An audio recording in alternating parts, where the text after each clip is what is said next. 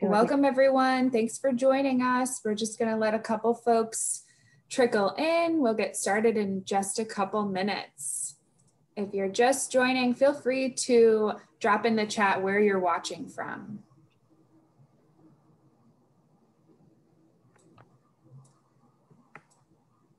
I feel like we should have mood music or something as people are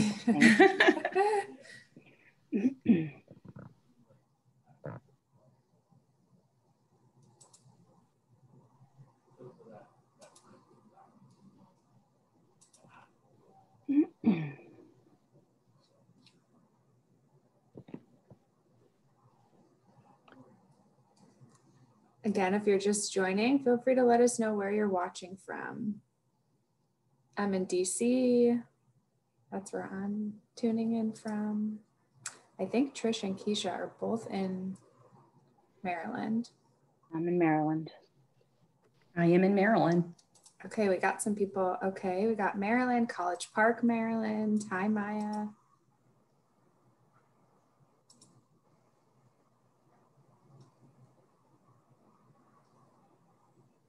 Ellicott City, awesome. Gaithersburg, this is cool.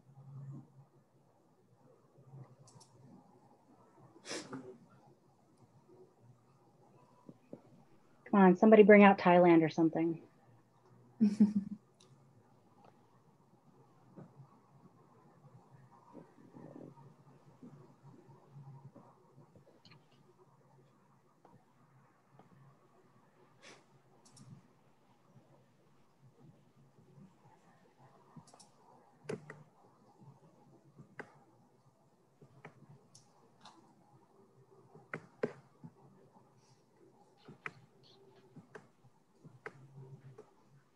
Okay, gonna give folks one more minute and then we will get started. If you're just joining, feel free to chat in the chat box where you're tuning in from. So far, we have a lot of Maryland folks. Okay, I spoke too soon, Atlanta, Georgia. Yay.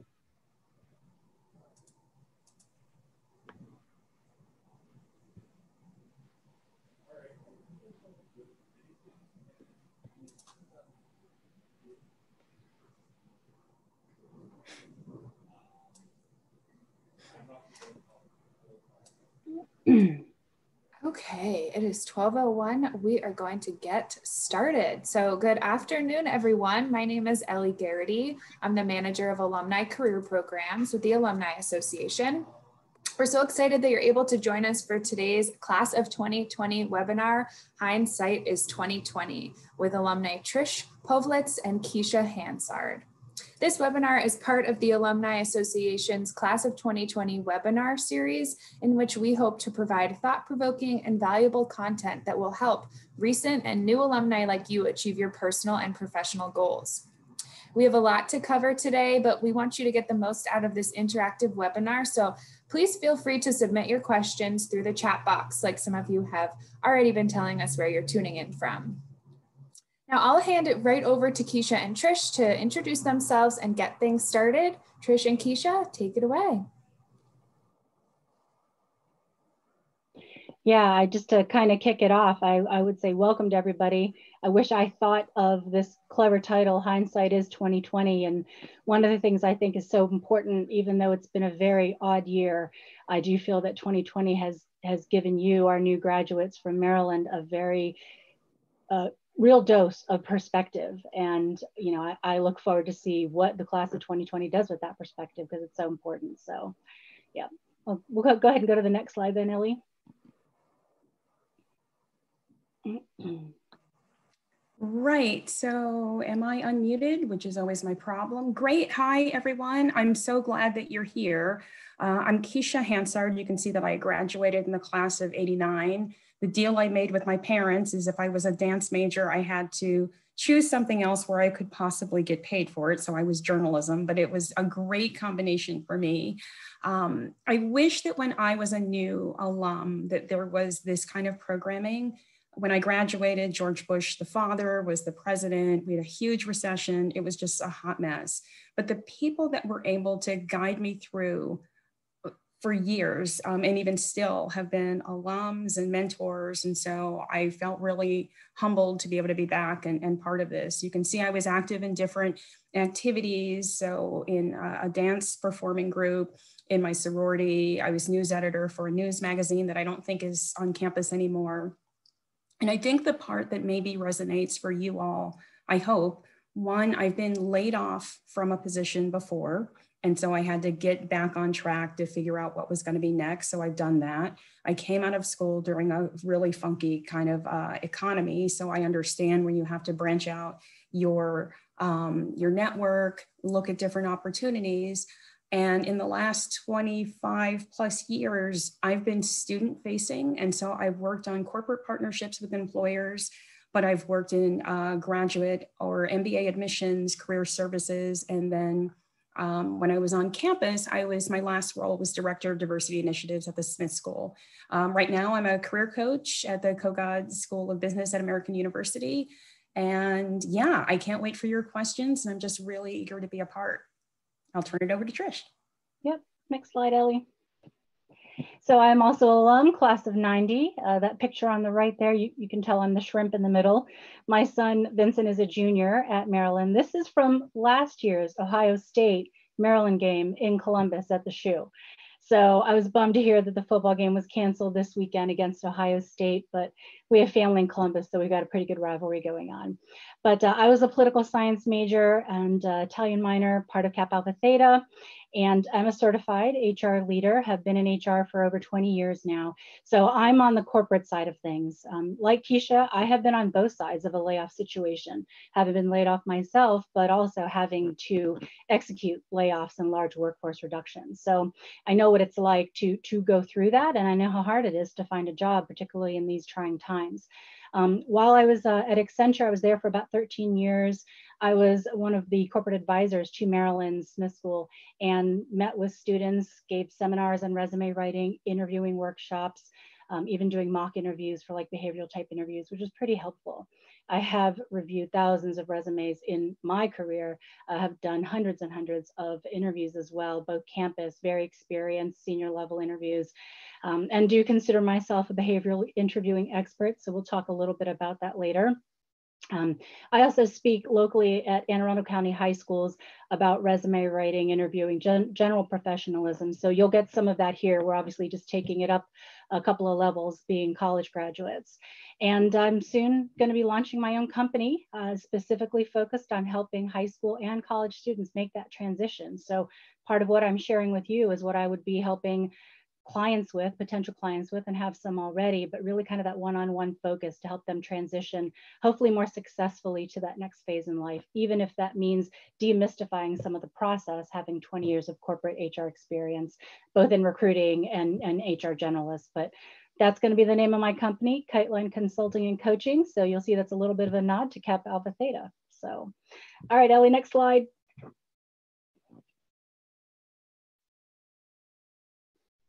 All right, so we are going to start with a polling question. I think, Ellie, you're going to run that for us. So when looking at a resume, what's the best indicator of strong performance from a potential hire? Is it A, spelling and grammar? Is it overall GPA? Is it the type of degree that you have? Or is it the specific university you're graduating or graduated from? Go ahead and pop your answer in there, whatever you think it is. We'll see what everybody comes back with. When looking at a resume, what's the best indicator of strong performance from a future hire? I feel like we needed to have like some music here. Not like Jeopardy music? Like Jeopardy music or something. Next time. Yeah, I am a fan of music. It just kind of helps set the mood a bit, kind of keeps things fun and keeps things moving a little bit. So we'll see what people come back with. Okay, about 10 more seconds. If you want to get your vote in, you got a couple more seconds, and then I'll share the results with everybody. All right. Spelling and grammar, 75%, overall GPA 10. Yep, 5%. Yeah, I have to say, being a grammar and word nerd myself, yes, it is spelling and grammar. I took a analytics course last November with SHRM, Society for Human Resources, and they did a big study. I think it might have been Bloomberg, and they looked at who their strongest performers were and looked at the title of the resumes, and it was really spelling and grammar. So I have to admit, I'm one of those that if I see any kind of spelling or grammar errors on a resume, it's in the shred bin. Resume goes in the shred bin. So let's talk a little bit more about your resumes. And I think Kecia's gonna take the lead on these next set of slides.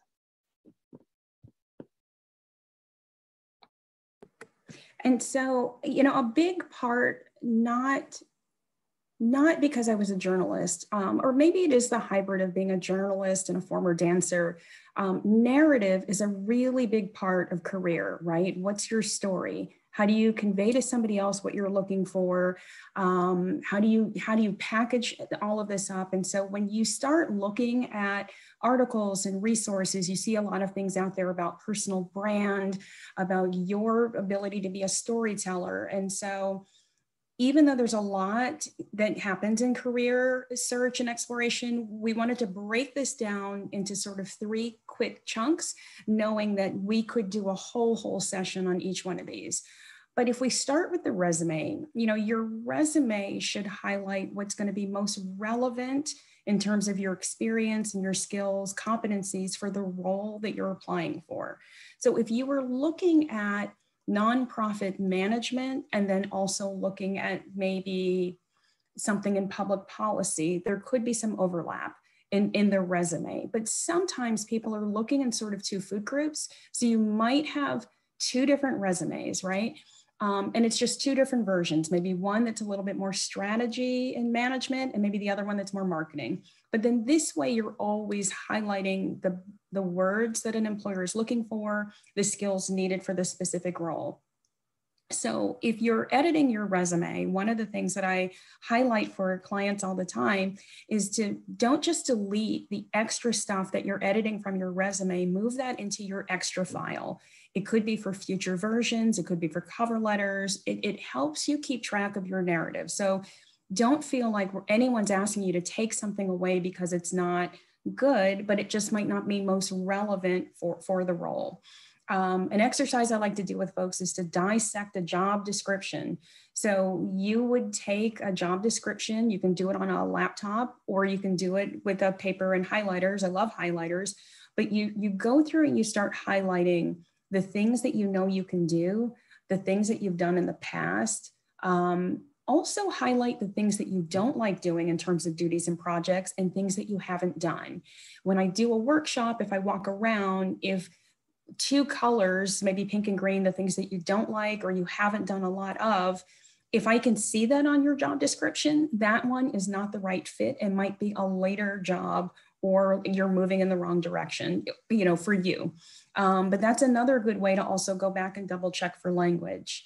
Cover letters, and I recognize that with LinkedIn, Easy Apply, and some others, you don't actually have to do a cover letter. But what those platforms are doing is they're pulling language in what would be the replication of a cover letter. So go ahead and dissect that job description. What is the employer actually asking for? And then highlight how you've done that and demonstrate that skill in the cover letter. When you look for examples, there are templates with bullets, there are templates with a paragraph. Find the way that you feel best about explaining what you've done. I am a bullet girl. I like to read through a job description. What are the 3 or 4 buckets that the employer is looking for? And how can I demonstrate that I've done this in the past? And full transparency, I'm leaning to the side because I'm being attacked by a 3-month-old puppy who has finished his treat a little early. Apologies. But when you're writing your cover letter, you want to go ahead and include the job title and the job number so that you're able to be considered for the right role and it helps you track. Instead of dear sir or madam, since I don't feel like I'm a madam and I'm not a sir, but go ahead and either do a specific person if you can figure that out, or a hiring manager or selection committee, and that would be fine. I recommend for anything that you're going to be submitting anyway, create a PDF so nothing can be changed. It'll upload smoothly. Also, if you hang on to that, you can use the cover letter later. Same thing with the job description, because once they close the process down, you can't find that to prepare for interviews. So create a PDF of the job description and your cover letter, and it'll help you prepare for the interviews. One thing I wanted to note is that LinkedIn now has interview practice.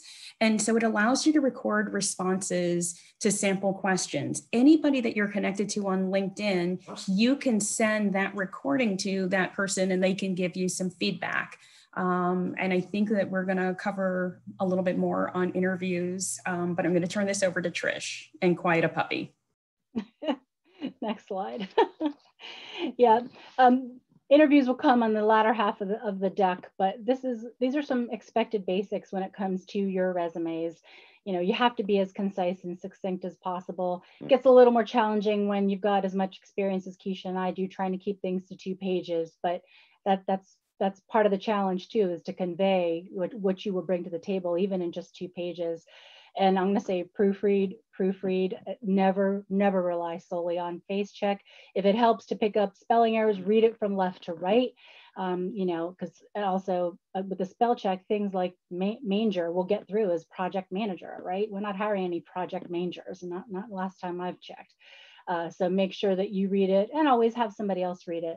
And, you know, I think that, you know, Kecia referenced narrative earlier. Yes, we're both bullet point people. You know, you want to have very clean fonts. White space is good. You don't want to like cram every single space on the pages with wording. It's just a lot easier for interviewers to read.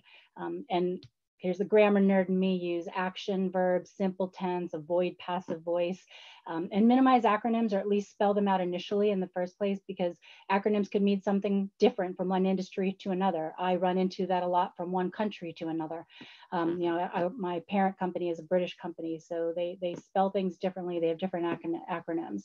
On the content side, if you're just out of school, it is good to put your education right at the top. Kecia and I kind of talked about this professional summary bit. You know, I would expect to see professional summary at the top with somebody who's more experienced, but you know, if you don't have enough experience for a well-written summary, then you might just want to skip that. Although it's not listed on here, don't waste space at the top with what an objective is, what your objective is. If you're applying for a job and sending your resume, they know what your objective is. Certifications, memberships, also have those closer to the top. I know Kecia's mentioned, we'll probably talk about how there are student rates and fees, sometimes even free membership fees for students. Chronologically is still typically expected, but individual situations may need creativity. Maybe you took time off to start a family, raise your kids, and you went back to school later, finished your degree later. You know, maybe you got laid off and couldn't get back into the workforce for a period of time. So Kecia will talk a little bit on the next slide about how to address some of those, you know, individualized situations. And competency style can be used if there is that time gap. So maybe you want to focus more, like for me, I would focus more on HR experience up at the front versus a chronological. Sometimes that's a good way to kind of get around, you know, any type of time gap potentially. So next slide, Ellie. Yeah, that's you, Kecia. Right. So we thought about some of the individualized situations. You know, I think that there are a lot of, I am over snacking treating this puppy. Everyone's going to have something specific that they feel like stands out on their resume that might be maybe a little bit of an obstacle, but we decided that these were some of the ways that perhaps can help you to think about what you're presenting to the reader. So remember, the reader is always a potential partner, a future employer. And so if you're working multiple jobs, and I was doing that in school and even after school, you're doing those in chronological order, because when the employer has to read and the start dates that are going back and forth, it's a little tough. The other thing is it tells somebody that you had to manage your time doing 2 things at the same time. So if that's class, you're an RA and an internship, that's a lot going on. And if you're doing that successfully, you know, that speaks just volumes. Some of us were in school and worked full-time or worked part-time. And so you could, in a bullet in parentheses, especially if part of that was full-time or part-time, you can address that as well. And it just lets the employer know that you were doing something that might not be as they might think to be more traditional. Family-owned businesses, I love this because One, things don't shut down at dinner time. Often it's still a staff meeting, right? But in family-owned businesses, often you are tasked with working, either wearing a whole lot of hats, but that's you being agile, collaborating with others. So also talk up the people and the situations that are external to the family, vendors, clients, marketing, translation, whatever that's going to mean. I think sometimes people are concerned, if I worked with a smaller organization or a startup that's not a big brand, how can I get that across? You can use a one sentence. So it's Acme delivery, and then your title, and then one sentence can just give a really good sense of who your clients are, breadth of the business, what your region or capture is. And so sometimes that really helps, because sometimes your clients are really bigger names, and sometimes it just really helps the reader understand a scope of your responsibilities and projects. Other things that we're seeing quite a bit, should I put my visa status on a resume? If you have permanent residency, OPT, CPT, you could include that on a resume. In terms of remote roles, if it was remote, that's fine to say, and it doesn't have a location. People were remote before COVID, and so that's totally fine. I think the other thing that becomes really common is a COVID termination. You were made a job offer, but they had to cancel it. That's a really good hint to a future employer that Hilton wanted to hire you, but they couldn't bring you on. That means you got all the way through that process, and that's fine. At some point, you'll have another experience and that'll come off. But especially if it's been really recent, that's totally fine to keep on. Something that I want to add on here, oh, yep. Not on the slide necessarily, but if you think about that word individual, as you're writing your resumes, remember that this is the best opportunity to tell the best version of yourself on paper. So you want to really highlight the things that you contributed to, projects that you led, things that were more specific to your role or tasks, things that you owned outright. One of the biggest mistakes I see on resumes is that they just read like generic job descriptions, even for past work experience. Granted, a lot of your experience is going to be education related, part-time job related, but you still want to focus in on what your specific responsibilities were as the individual. And we'll talk a little bit more about differentiating yourself when we get to the interview piece in a couple of slides. But I think the next slide, Ellie, is we just want to open it up for some initial questions about resumes, what folks might have. This is a good place to stop for that.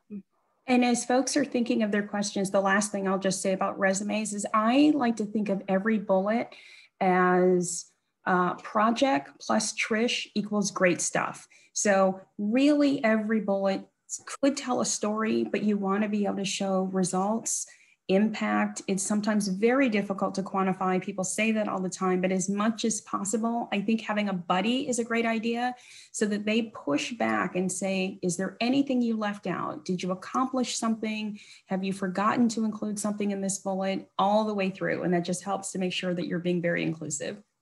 Let's see if we have any questions.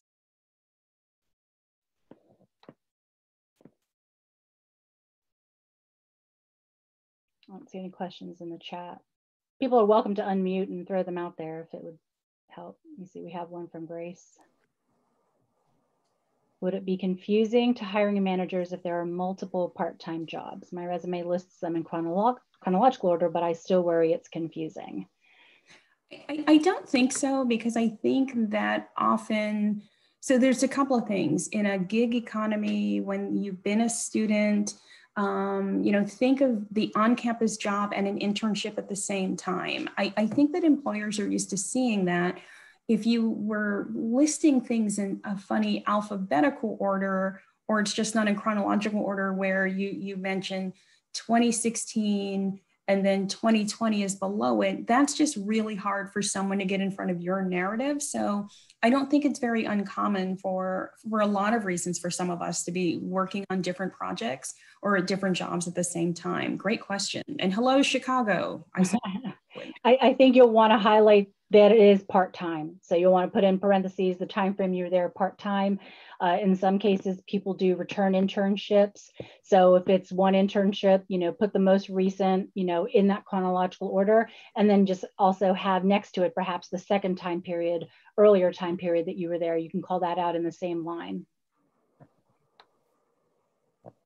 Other questions? Oh, here's one from Amy. I work in the startup world. I have had a few jobs where success is often not met, but I have been told I have had too many jobs. And how do you position working in this field without looking unfaithful to a job?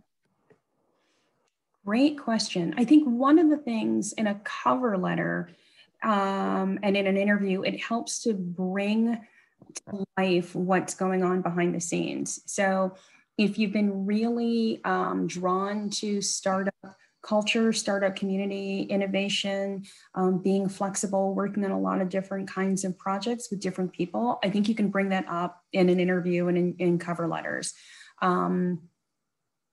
Yes, I think that there are still some traditional employers that are they're hoping that you haven't been job hopping every year or every couple of months. But I think when you're able to give some context around that. So if you have 3 startup roles in 1 year, if they've been contract, in parentheses, you can add that it's been a contract role. And so that helps somebody understand that maybe that was the bandwidth that project had or that employer had, but it wasn't like, oh, I'm bored and I'm moving on to the next. Even if you were bored, you wouldn't say that. You went to challenge. Right. Yeah, because I have a lot of like 1-year contracts where it's like, we want to explore a new market. So I'll go in there in a pretty high level role. And then I get this sort of like, huh, you didn't stay? But the role ends, the board decides they don't want to move on with what you're doing. So I've found myself befuddled how to explain it. I did have a big CEO say to me, you know what I don't like about you is just to have too many jobs. You've got phenomenal experience with too many jobs. So, and sometimes that's industry specific, like consultants move more than maybe school teachers. But I guess it depends. I have known other people that are school teachers and school counselors who've done quite a bit of movement because they're on micro contracts because there's a very urgent issue in a school system or in a county or something's going on. So hopefully, I didn't see that, Nicola. Hopefully you're able to help somebody understand that it was a contract, that it was either, it was just a short window and then you moved on, or somebody contacted you about a new role and you were able to rise to that. I think it helps a CEO who might be from a more traditional sort of people come and stay for 3 to 5 years, understand that your movement wasn't a lack of loyalty or dedication, but the contract just might have been over. Situational, yeah. Yeah, that was Amy's question. Nicola's question is, as a follow-up to the above, if you have too many positions and want to fit everything in your resume, could you only include selected work experiences to show gaps? I would say that sometimes it does depend on the gap, how long the gap is. If you want to highlight particular experience, and you may want to consider going to more of like a functional experience type resume versus chronological, and then you can just have the chronological sort of listed below, sort of just as line items, title, years there, whatever the time there, whatever that is. But some people will pick up on gaps and some people just don't like them. But it's also how do you highlight the experience and the results and the impact that you bring. I think we'll take maybe 1 or 2 more. Joe's question is, some companies have a section to attach a resume, but not a cover letter, or your resume is exacted into their format, which can be annoying. Is there not space to attach a cover letter? Should you make it a page of your resume? I would recommend not making it a page of your resume. If they're asking specifically for a resume, then I would do that. If you feel that there's something in your cover letter that would help sort of explain some of the resume, I would try to find a way to work that into the resume itself. But I wouldn't make it another section. If they're asking for a resume, just give them a resume. We'll take this last one from, looks like Sydney Espinosa. Is there a way to put freelance jobs on your resume? I'm in journalism and work on projects from editing podcasts to editing videos for digital news. How would you list that on a resume? So this is almost like gig jobs, right? So it's funny because I stayed freelancing after I had actual paid jobs with benefits. And so I had a freelance section. And I think that some people use freelance / consultant as a header, and that could be something else. It's still experience. So it depends on how many hours. I think if you're doing a whole lot, it becomes hard to capture all of those projects because it might just take you beyond like a 1 page or even bump you if you have a lot of work experience to 2 pages. So maybe if you do some of the highlights, and you're hoping that it's enough to demonstrate skill, diversity of projects. But this is great because this is definitely where journalism is going. And that also lets people know that you're working on some other things and that you're bringing a really full skill set. So yeah. These last 2 questions will be quick, so I think we can take these. Are these guidelines from Clark, are these guidelines primarily targeted for positions in the private sector? No, not necessarily at all. I mean, these are pretty tried and true, expected, resume points. And then what type of resume format will be computer friendly? Typically it's Word or PDF. I think I'd mentioned earlier, not too many graphics because even for me, I'm a stickler. If you can see on the slide right now, I've got my accents above the E's in resume. I like my punctuation properly, especially for foreign words, but it doesn't pick it up necessarily in the title. So I avoid fancy graphics, fancy bullets. It'll convert over more easily and upload more effectively into whatever job application site the employer is using. So maybe we'll take this last one from Joe at the end of the session, but I would like to go ahead and move on then to the interviewing. So hopefully we can have time to come back to that. If not, Joe, if you feel free to email me directly and I can help answer your last question. All right, interviewing tips, do's and don'ts, pretty general, lots of information here. Go ahead, next slide, Ellie. All right, so your resume is great, your cover letter is awesome, you're getting a lot of activity and bites on your resume and your job applications. What are some of the things you can do in advance of an interview? We all know research the organization and if possible, the opportunity itself aside from the job description. See what you can find out about the company. And one thing that's always good to remember is, well, yes, you're looking for a job to get hired with this company, they've got to be a fit for you as well. So maybe you like their corporate responsibility information. Maybe you like the company's core values. Those things have to speak to you too. So this goes both ways. Check your network for who you know, maybe to get some solid insight to a company or even an introduction potentially. I just wouldn't expect, if you do know somebody at a company, do not expect them to actually, have any influence to whether or not you get the job. Practice your elevator speech. Kecia's going to cover that on the next future slide, which I think will be helpful. Have go-to examples of your own real situations that highlight your best. And I would add even your worst. We'll talk about this when we get to the behavioral interviews, because sometimes companies want to know, what did you learn from a tough situation? How did you react to it, right? What was your response? What are the things you specifically said? So you might think that it makes you look bad, but if it was a good outcome, and if you learn from it and something was salvageable, even companies actually look for how people do in those situations.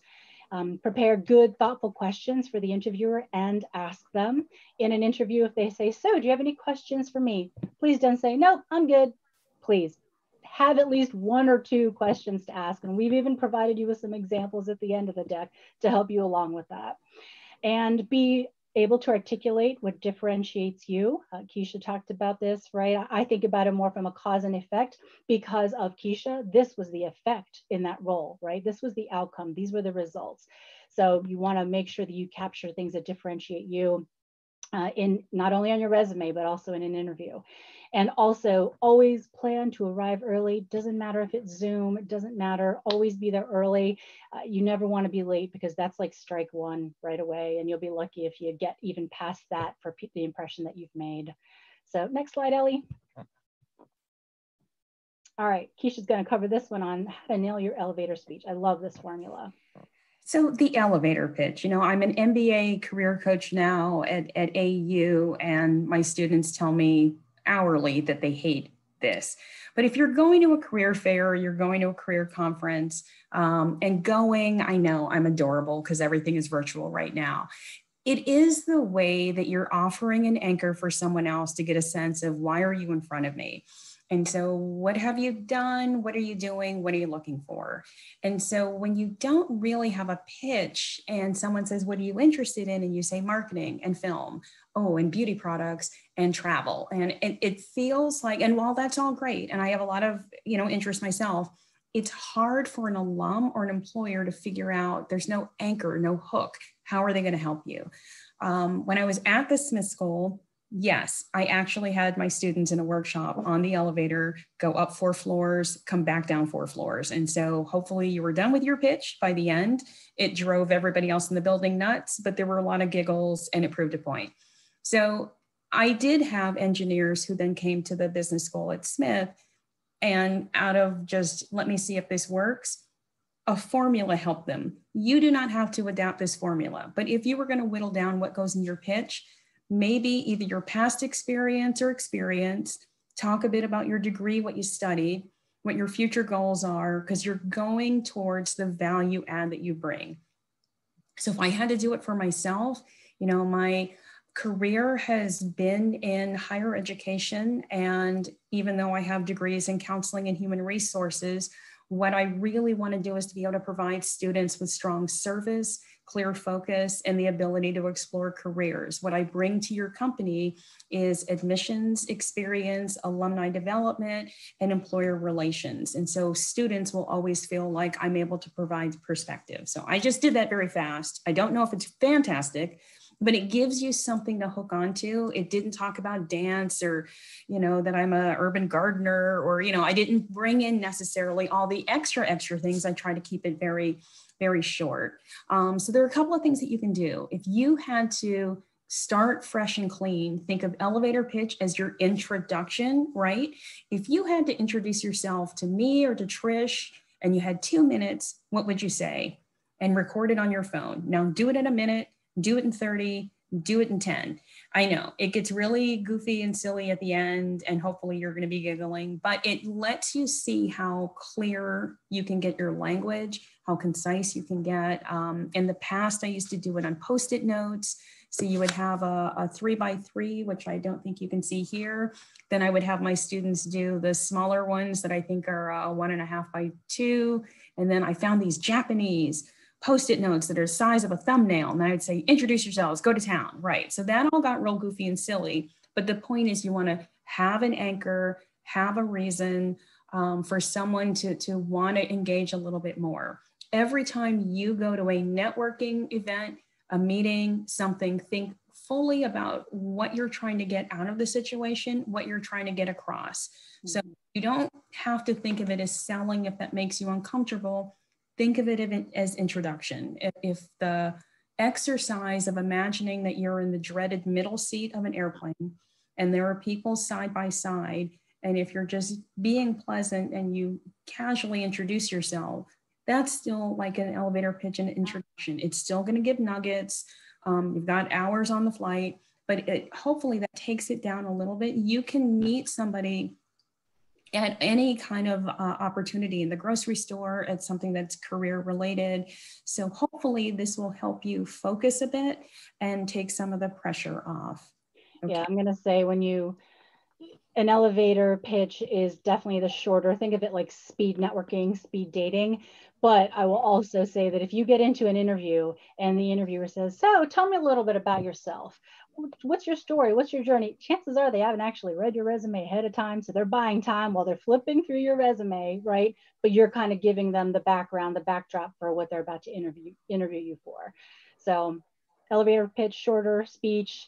Tell me about yourself. That'll be a little bit longer, buying them time, the interviewer time to actually read through your resume. Well, the other thing is often we all start to sound the same. And so walk me through your resume or tell me about yourself is the refresh if they have read your resume already, but there are so many other folks that have similar experiences. It helps to make it fresh again. Right. Next slide, Ellie. All right. Some of you have probably come across these already, but this is a good outline of the various types of interviews out there. informational screening. Often that's with the recruiter initially, or somebody on the recruiting team, just to see if you're a fit, at face value. Skills and technical assessments, that will be more, do you have the right, very specific skills that they need? Maybe you need to have coded in a particular language, or maybe you need to speak a particular language. So there's a way to test that out and interview for those. Panel interviews with multiple interviewers can feel a bit like an inquisition. If the interviewers are good, it'll just feel like a conversation.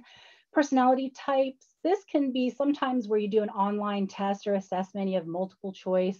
I've seen them where people have asked you to fill in like 70 questions. They're trying to figure out your fit, your personality and cultural fit for their organization. Behavioral or situational interviews, I'll cover this more on the next slide. Case studies, this is more, give us an example of, a particular type of situation, scenario, more of like a formal, I think, business end-to-end type situation they're looking for. Video and artificial intelligence interviews, this is more and more common now with us all being remote for the most part, and I know that there are some of the video interviews where you only get a certain number of times to record your answers to a question. So it's a one-way thing, but you'll have the questions and you'll have to respond. It'll be recorded. And then on the back end, the hiring team will review those video clips of your responses. Artificial intelligence is a little bit different. That actually requires some programming for things, that they are looking for in these video interviews for the most part. I'm not a fan of those. Personally, I find that there's an opportunity for some bias to be in those depending on who's doing the programming. But still, you would have just a small amount of time to actually answer questions that were put in front of you. But I would say, particularly in the environment we're all finding ourselves in now, be prepared for any and all of these types of interviews, whether it's Zoom, by phone, could still be in person, potentially physically distanced, who knows, but you want to be prepared for any one of these. And companies have very different, approaches and styles to what kinds of interviews. Some are very measured, some are very methodical. Some people will interview specifically for this particular characteristic that they're looking for. The next interviewer will look for another characteristic that the company really believes their people need. So anything you want to add to that, Kecia? The only other thing I would add about artificial intelligence on the one-way interviews, and even if it's live with other folks on the other end, they are listening for keywords and skills and competencies. So it's keeping a running count. I think, because we're going to cover some more, so I'll just stop there. Okay. All right. Next slide, Ellie. All right, I do want to expand a little more on these behavioral situational interviews.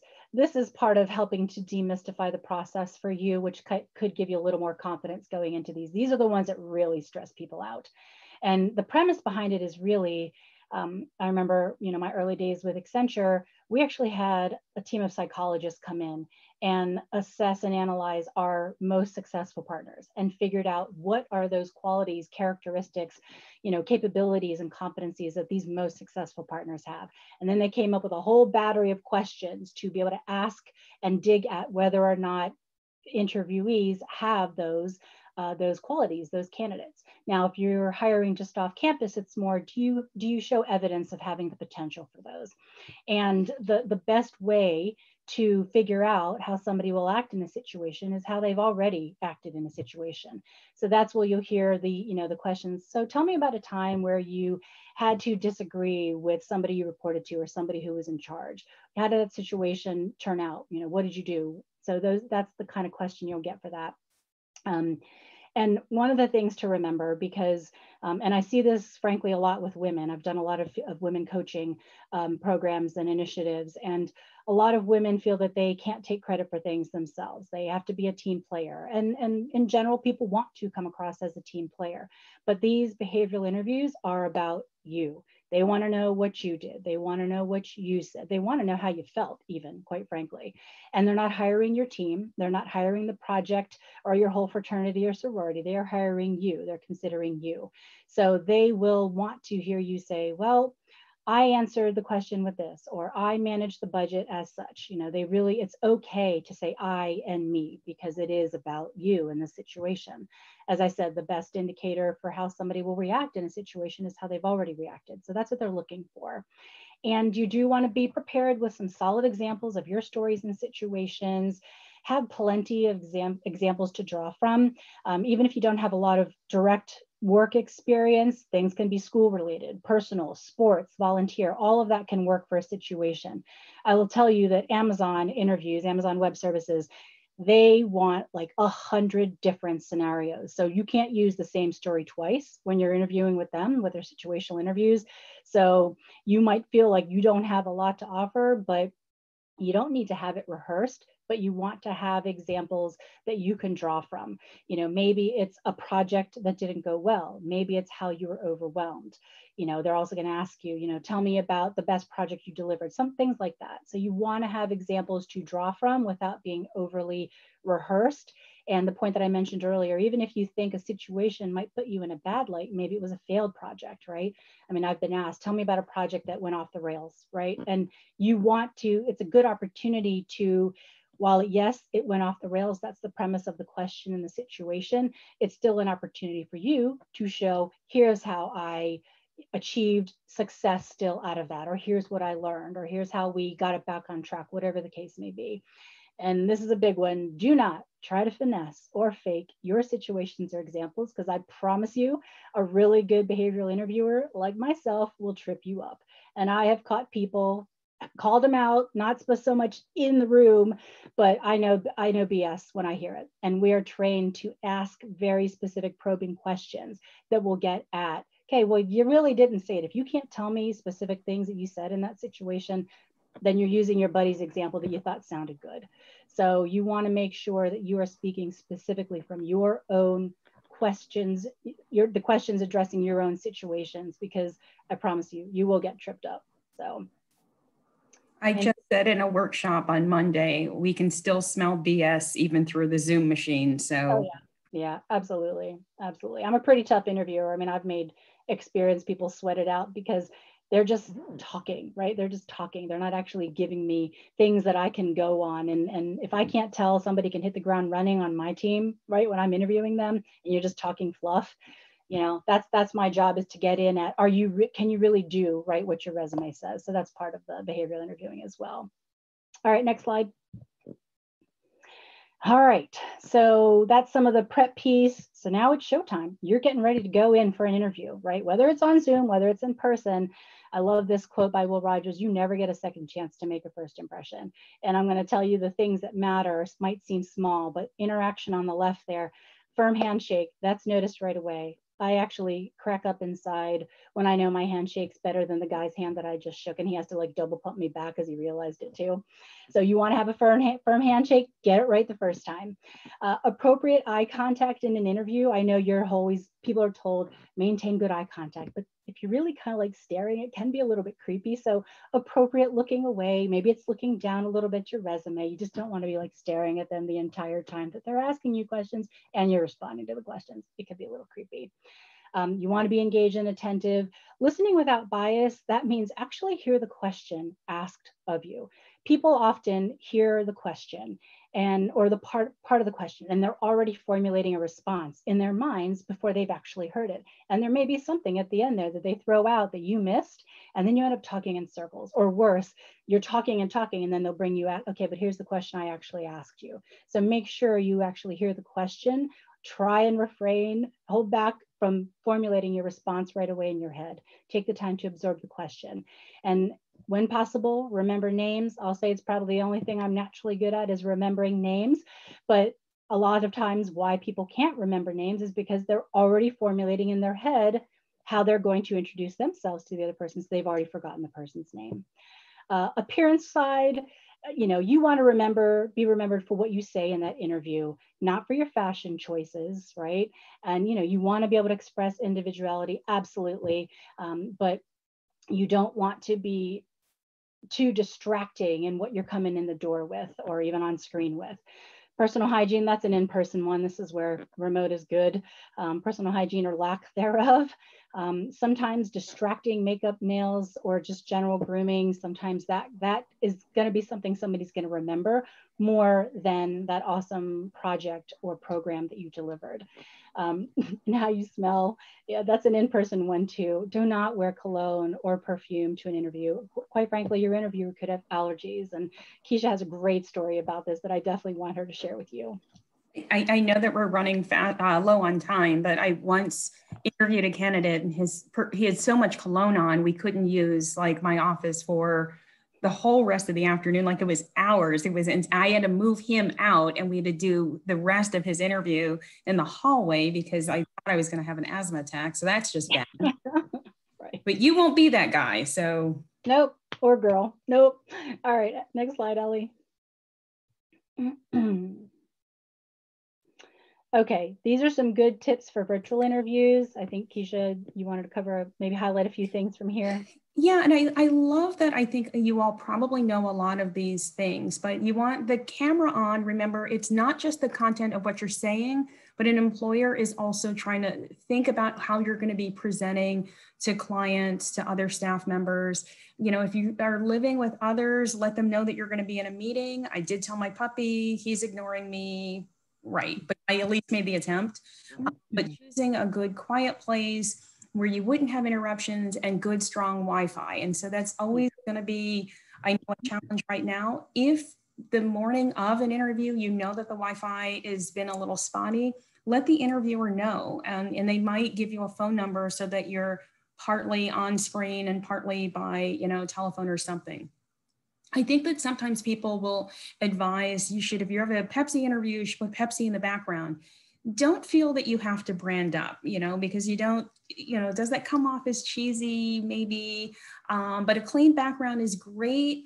You know, a tidy room or use some kind of other like plants or something that's just sort of neutral in the background, and avoid animation because sometimes they're recording, especially if somebody who's on the committee can't make your session and they're trying to figure out, you know, or you're doing a presentation or something as part of your interview. And so they might say, hey, take your animated background down. So if you start without that, you won't cut into your own time. So body language and energy, you know, if you're taking notes, because we're not in person, you can't tell what's happening every time I turn and look down. So just say, hey, I'm going to take some notes, and just take some notes, right? But at least it lets the interviewer know that because you can't see. When you smile, which I love to have people do in telephone interviews, you know, do that telephone interview in front of a mirror or something reflective. Yes, it sounds corny as I don't know what, but when you're smiling, it sounds like you're excited about it. And so that should come across. So, you know, again, even in the Zoom room, you want to smile sometimes. You can be serious and passionate about something, but still smile because they're also looking for fit and will you be pleasant to work with. If you are soft-spoken, I am kind of loud, but lean in. Employers want to hear you. And when it's a struggle, if it feels like too much of a fight or they're repeating to you over and over, we can't hear you, they will give up and move on to the next. If you don't understand a question or you didn't hear all of it, definitely you would do this in person as well. Ask them to repeat the question. Sometimes it buys you time if you're not really sure. But if you also need a little bit of time to organize your thoughts, say that. Oh, that's a good, let me think about that. Okay. And then you're able to collect your thoughts and then answer without just spilling forth without having sort of a plan. Always when you're in person, whether that's phone to phone, face to face, Zoom to Zoom, ask about the next steps. Because once you aren't clear about things and you're playing a catch-up game with email, ghosting is something the young people talk about with dating and all, but you want to be able to be clear about what the timeline is. Where are you in the process? Will you have to do an assessment coming up? What are the next steps so that you're clear, so that you can start being prepared for a timeline and what's coming next? Trish? A good interviewer will tell you what the next steps are anyway, but it's okay to ask. Yeah. Yep. Next slide, Ellie. Okay. These are just a couple of sort of pocket techniques to go to for answering interview questions. If you need to think about how you want to structure responses, you can, you know, just reference these. I don't want to spend a lot of time on them, but I think one of the most annoying things I find with interviewees is when they're just talking and talking and talking in circles, and they feel they need to fill all of the air and just keep talking and talking and talking, and I haven't even answered my question. So sometimes these techniques will help ground you to be able to get to the right, to get to a full response to a question. I don't think we need to drain these, and you guys will get a copy of these slides anyway. So I think we can go to the next one, Ellie. These are just some suggested questions for interviewers. Again, you guys will have these slides, so I don't think we need to drain these, but if nothing else, use these as your 1 or 2 questions to go to. You're welcome to have these and use these, you know, because like I said, if you're gonna be asked, if you have questions, if it's not anything specific that the interviewer has talked about, then have 1 or 2 of these ready to go, because it does show you're genuinely interested about the organization, about the opportunity. I put the diversity and inclusion questions in there. That is something that matters to me with every company that I have worked with or for. And if it's not something that's a natural part of my role, it's something I've been involved with anyway. So, you know, maybe it's corporate responsibility, maybe it's community engagement, whatever. Put your topic in there that you'd prefer, that you really want to know about the organization. And even if there's an opportunity in that role to get involved in your areas of passion and commitment. Next slide. All right, these are some good basic do's and don'ts. Do be courteous to anyone you meet. I don't care if it's the security guard. I don't care if it's the receptionist. I don't care if it's an executive assistant, whomever it is, because I will ask, you know, for example, my HR admin, so what'd you think? What was your first impression? You know, what was he like? What was she like? And if they said, oh my God, Trish, he was so rude, guess what? You know, if you weren't even respectful and courteous to, you know, the HR admin or receptionist, then chances are you kind of treat anybody potentially. You don't know who you're meeting, so you want to be kind to everybody. Bring extra copies of your resume just in case, or be prepared to send them should they ask. Also the references, sometimes people put on their resume references available upon request. Take a few seconds to think about the answer to your question, right? And as Kecia said, ask to have it repeated if needed. What I said earlier, actually answer the actual questions asked of you. Ask the good questions so you're interested. Send a thank you note within a week of the interview at least, you know, if not within a couple of days. Handwritten notes still have a nice touch, but you know, it's not necessarily expected nowadays. The don'ts: do not take any calls or texts. Silence your phone, turn it off if you can. Don't talk negatively about anybody or anything, because really that only puts you in a bad light. Doesn't matter the topic, just don't talk negatively about anything. And this is, again, don't talk in circles or feel you have to fill the silence, and avoid the non-words and phrases. Like, you know, the Kecia laughed at this, you know, my kids learned from an early age that stands for University of Maryland, you know, like the shuttle on the side of the bus. So is a non-word, it stands for University of Maryland. Don't initiate discussions about money. Stay away from politics and religion. Until they bring up money with you, do not bring it up, because that's pretty presumptuous of you. So don't bring it up until it comes up on their side. Do not share or ask about any personal or private information. And again, don't fake your answers or experiences, because we'll spot the BS right away. Next slide. All right, these are some resources that Kecia and I outlined that we thought would be helpful for you. I'll talk about the bottom 3. I mean, these are like more external job type places that'll give you video vignettes on tips for how to answer questions, other things. So Career Sherpa is one of my favorite places to go. The Muse is another one, and a good one for startups that Kecia added. And then Kecia, I'll let you talk more about the Career Center ones. I think that sometimes we all forget the wonderful resources we still have available to us. So we've dropped in the link for Career Terps, the University of Maryland Career Center. Your college might have a career center, but you still have access to Careers for Terps. There are LinkedIn groups. And then this way you can also see what upcoming job fairs, workshops, all kinds of events that are coming down the pike. So be sure you have an active and to connect with the Career Center folks. I think that's it. Yep, that's it. I think that's next is a Q&A slide. I know we only have a couple of minutes of time. I mean, I can stay on if people did want to stay on for a little bit. I don't know what the time allows for, Ellie, but I can go back to Joe's question. I found that I have recently been disqualified for a position out of state because I'm not located there without being able to attach a cover letter. And with resume going into their format, how can you communicate that you're willing to relocate? I mean, they'll ask you. I actually don't put my address, my home address on my resume. I don't. And nowadays with mobile numbers, it doesn't matter. Everybody ports their number wherever they go anyway. So, you know, sometimes if you're filling out an application, they may even specifically ask you if you're willing to relocate, but not every application site will have that. So I think it lends itself more that they're not willing to pay for relocation. Yeah. And so, you know, if you were relocating to the area anyway, you know, you could make that very clear that you've got friends and family in the area, you're relocating, that you're not asking for support for relocation. Yeah. Yep. But you may not have to volunteer that information up front. Any other questions? It looks like we have someone who raised their hand, actually. I know there's some coming into the chat, okay. But Sumaira, it looks like you had a question for us. So if you want to take yourself off mute, go ahead. Hello. Yeah, I would like to ask that first of all, this is very helpful. And these days I'm interviewing a lot of companies. I don't know, fortunately or unfortunately, it's a lot of work.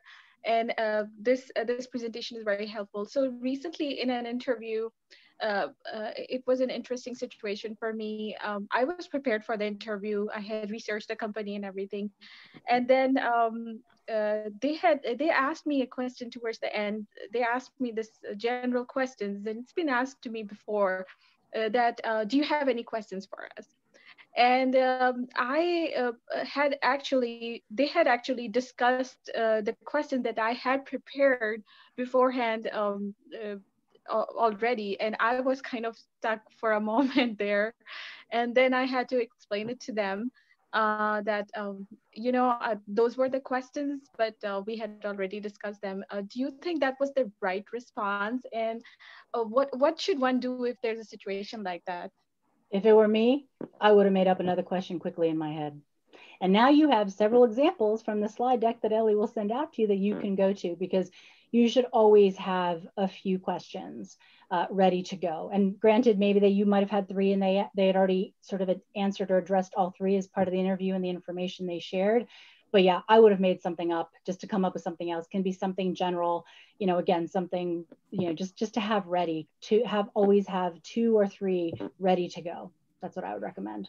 Also, if you use the muse.com, there are all kinds of templates. There are employer questions.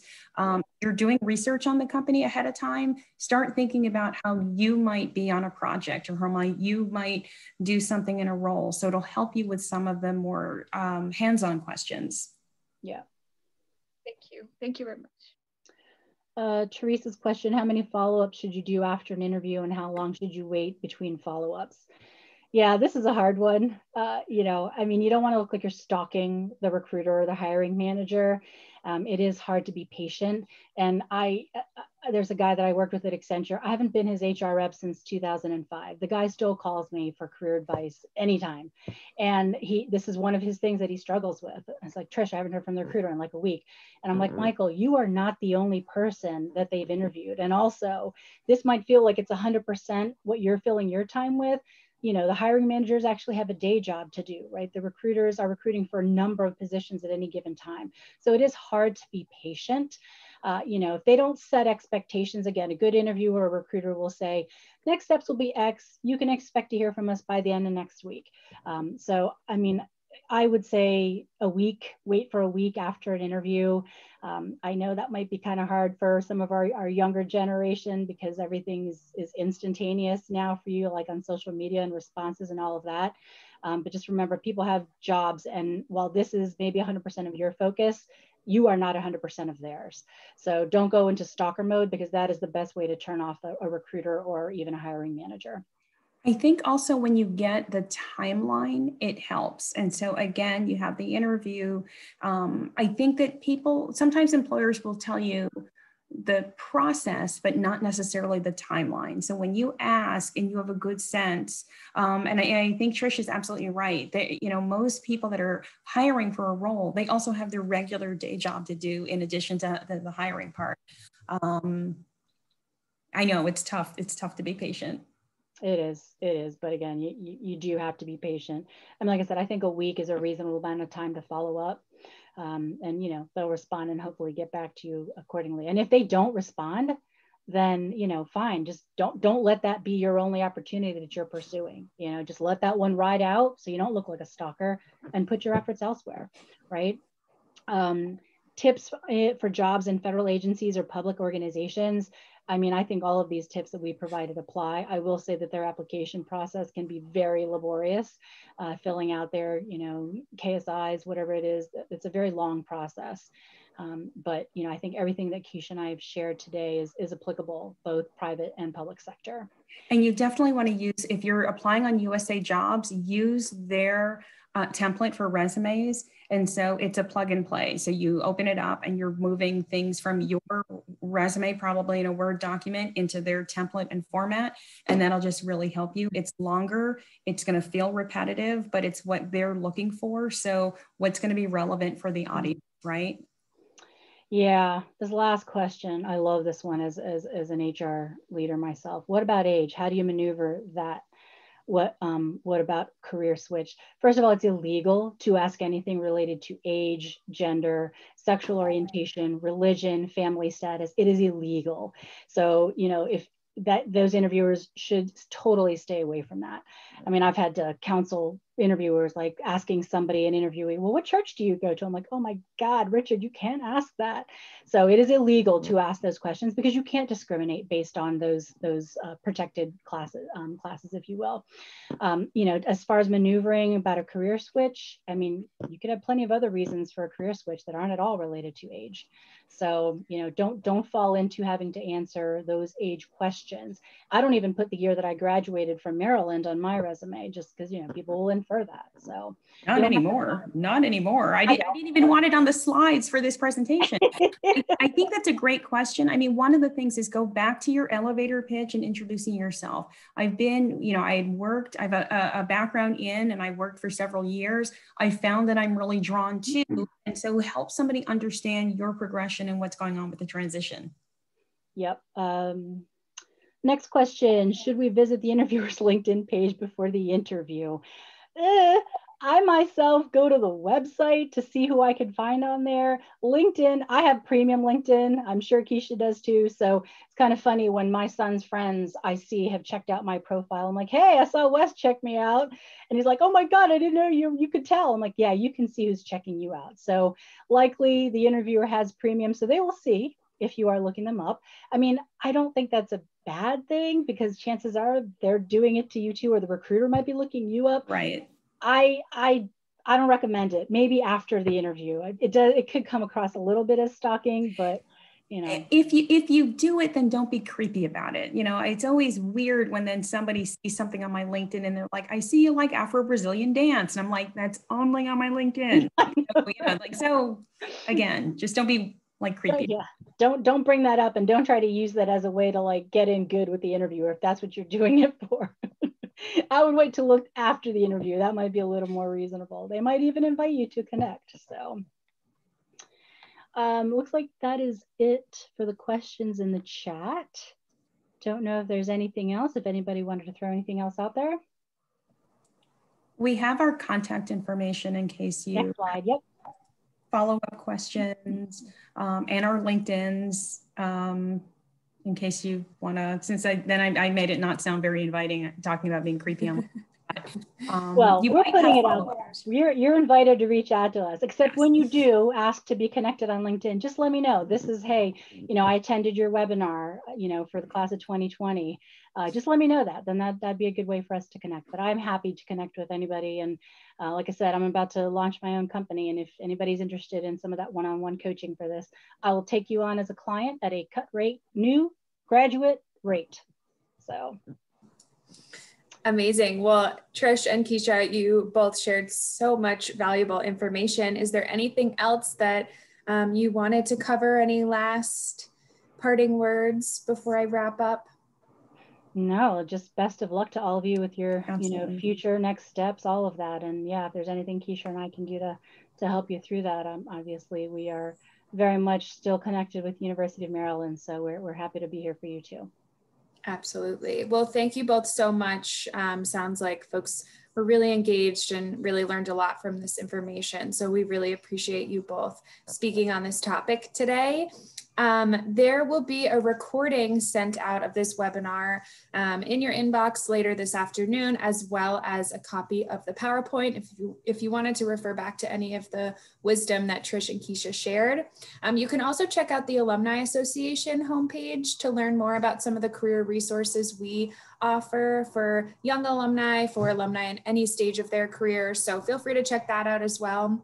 I hope everyone is staying safe and healthy. Again, huge thank you to Trish and Kecia. And last but not least, go Terps. Bye, everyone. Thanks for having us. Bye.